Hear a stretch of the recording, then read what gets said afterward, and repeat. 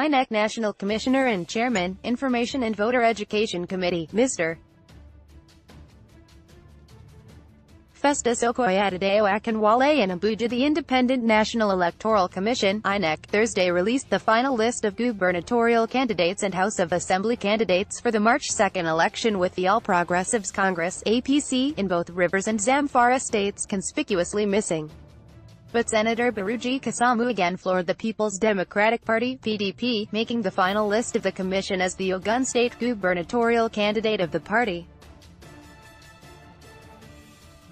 The electoral body had in a statement on Wednesday revealed that having reviewed the two court judgments delivered last week by a federal high court in Abuja and Zamfara State High Court in Gusau, the ruling APC did not conduct party primaries in the state. The statement, signed by INEC National Commissioner and Chairman Voter Education and Publicity, Mr. Festus Okoye, also revealed that a meeting with all the resident electoral commissioners, RECs, would take place next week to further review the state of preparedness of each state.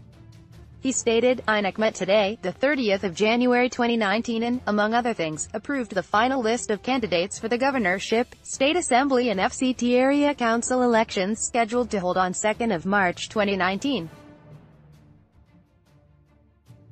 On the whole, there are 1,066 candidates for the governorship elections, 14,583 for the state assembly elections and 806 for the FCT area council elections, broken down into 105 chairmanship candidates and 701 councillorship candidates.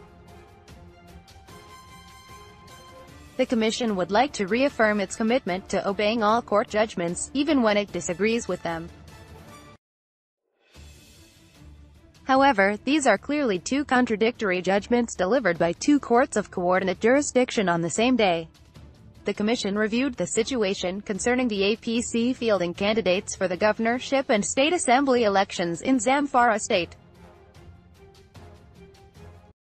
Commission noted that there are two court judgments on the matter, one from a state high court in Gusau and the other from a federal high court in Abuja.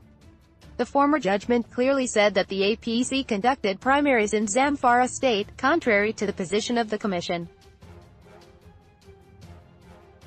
On the other hand, the Federal High Court in Abuja ruled that the party did not conduct valid primaries and therefore is ineligible to field candidates for the elections.